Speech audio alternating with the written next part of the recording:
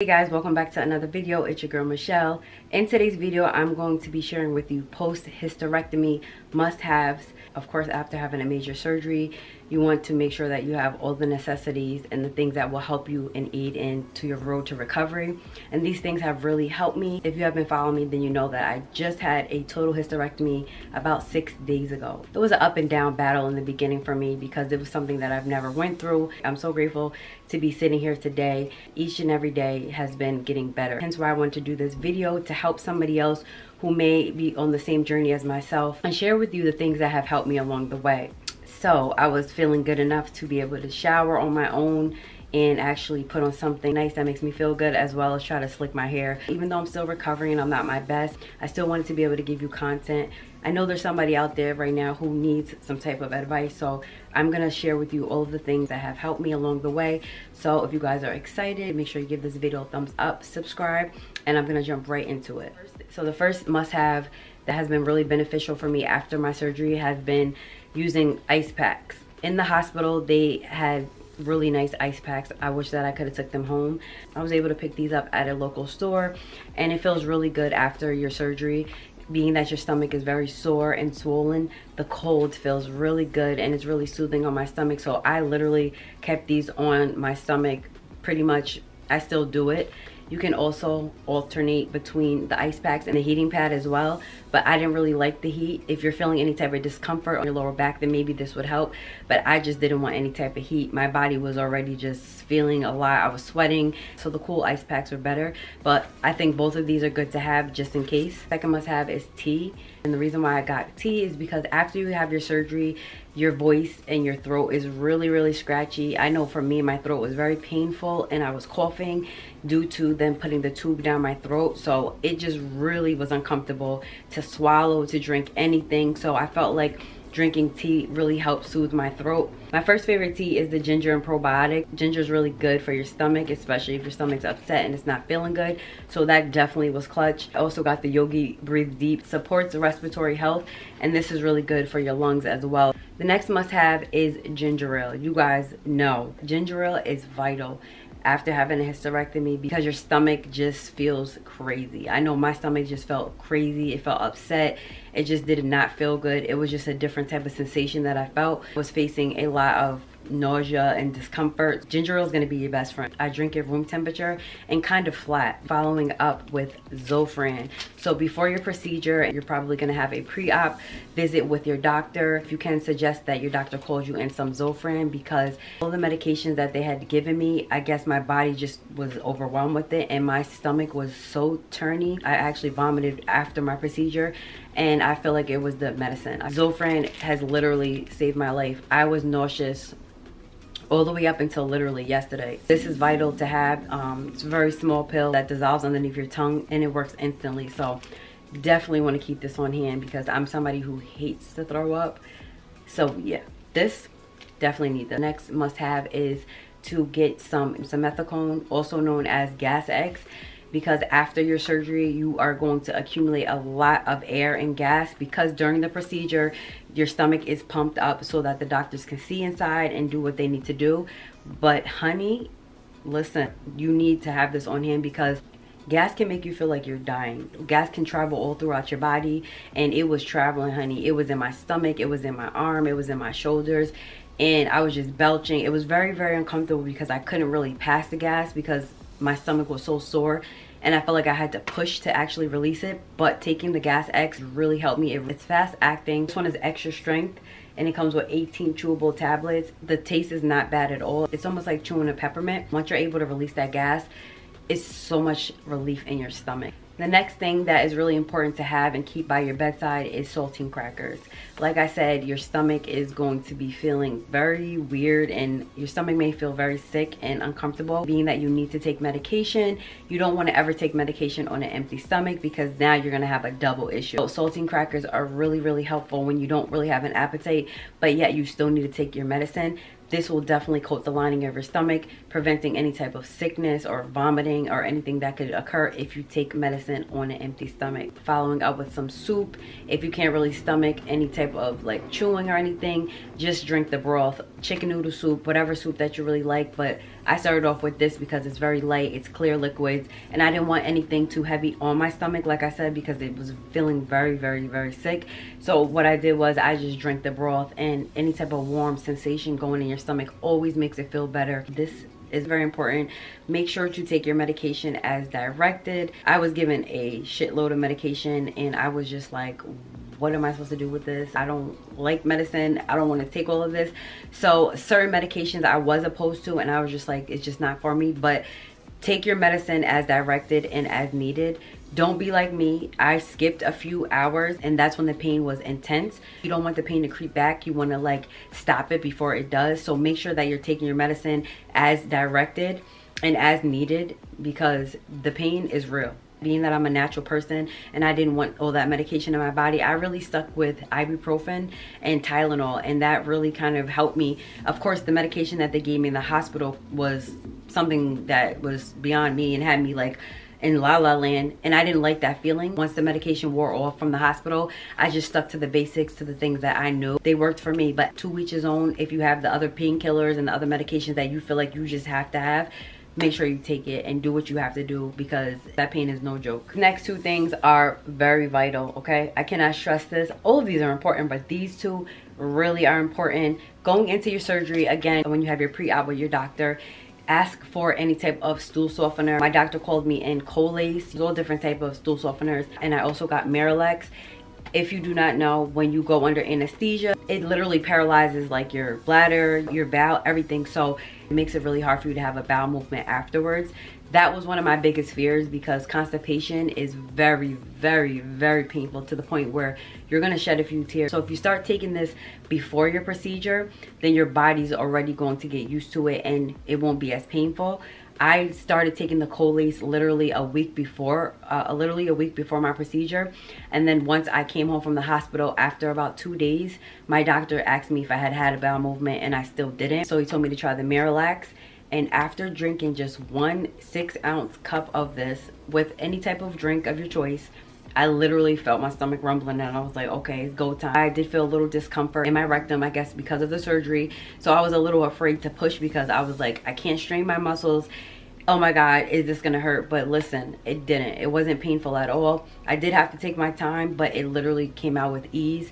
And that was a big relief to me, and it felt so much better in my stomach. So my advice to you is to start taking a stool softener maybe a week before your surgery. Don't do it after your surgery, because you want the medicine to be already working in your body. Another must-have is this medication that my doctor also called in for me.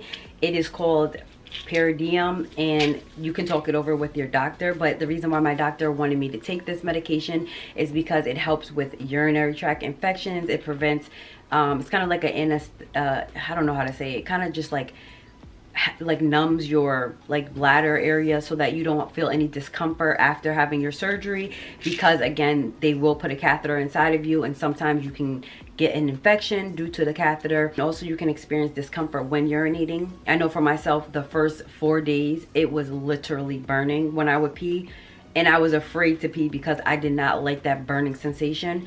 But taking this medication has really made it much easier for me. Like I said, taking the medication made it so much better.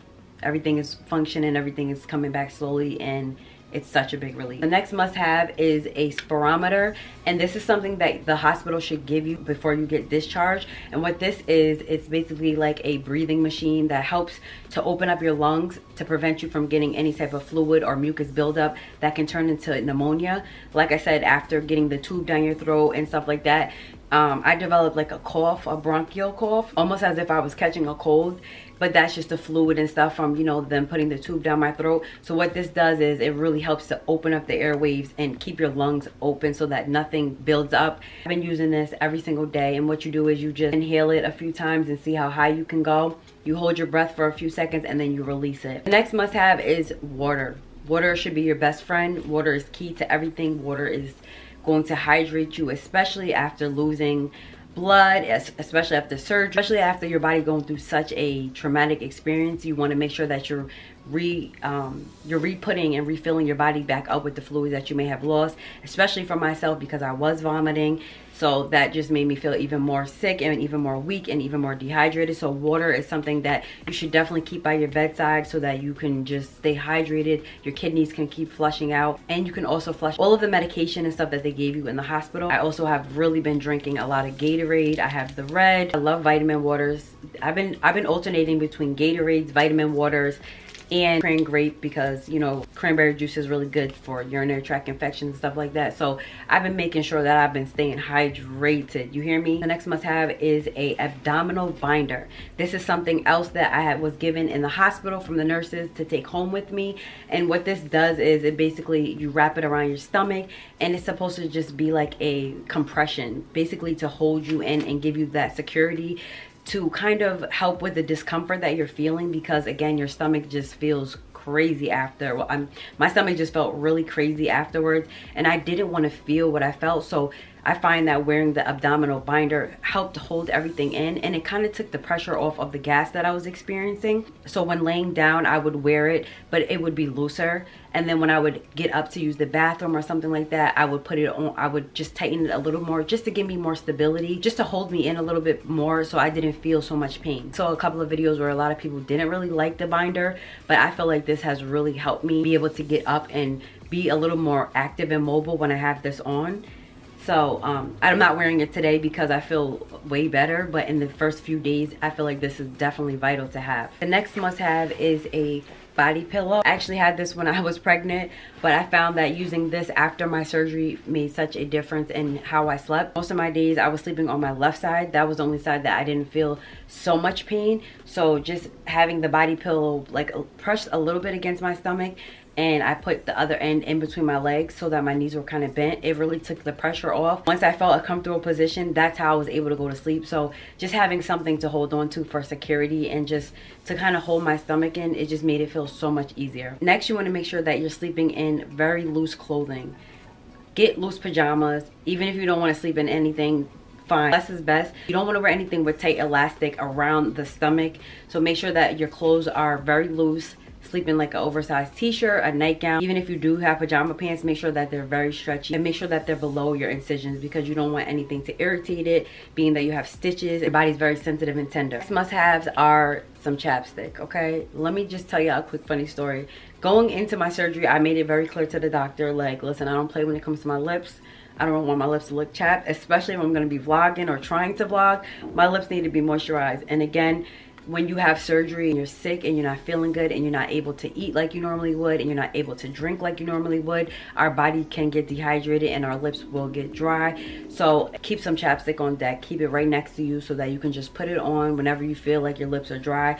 And I made sure that even though I was on them drugs in the hospital, I told the nurse, can you give me some type of chapstick? She definitely understood the assignment, and she came in with a Q-tip and some Vaseline, and your girl's lips was popping. Next thing that I recommend that you get, invest in a table, like a table tray.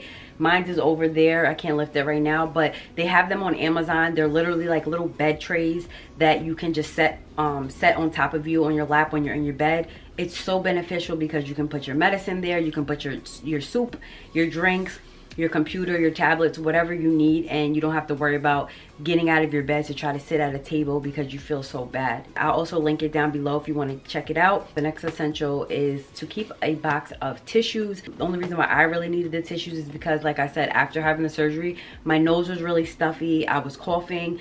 I don't know if it's because I was crying. I don't know what it was, but my nose stayed stuffy for a good couple of days. Definitely keep a box of tissues by you. The next essential that you should have is to have your charger and make sure that your phone is charged. So if you have a socket close by your bed, or it's not close by your bed, try to get like an extension cord and make sure that it's plugged up and your charger's there so that your phone does not die in case you are in the house by yourself. In case of an emergency and you need to make a phone call, call the doctor, call 911, call any of your family members, your phone will be right by your bedside. You don't have to worry about trying to get out of your bed to look for your phone, and you want to make sure that your phone is charged all the time. The next thing that was vital and helpful to me is to have my Bible. I have been in the bed for a few days, which has made me go crazy because you guys know If you're anything like me, I'm very active, and this is something that made me just sit my behind down, and I was just not happy about it. But it is what it is, and your girl just had to ride the waves. Once I started to feel better and I started to get like antsy and I wanted to get up and move around, I found that just reading my Bible, reading positive things really made me feel better, made my mind feel better, helped me get out of the funk that I started to feel about not being able to do stuff for myself or for my kids. Reading my Bible, reading my book, and actually journaling has really helped me to keep myself busy, to keep myself occupied. If you're not really into reading or anything, try to get like a crossword puzzle, do things that keep you occupied throughout the day. Find a show on Netflix and you can just watch all the seasons. It'll make time go by really fast, trust me. Just to keep your mind occupied. Too much time by yourself makes you overthink, and then sometimes we can develop unwanted emotions that make us feel really bummed, and the goal is to get out of this, heal, so that we can continue and have a better quality of life. And the last must have is faith and support. If you are not a believer, that is fine, but I just feel like having faith along this journey has played a big part in my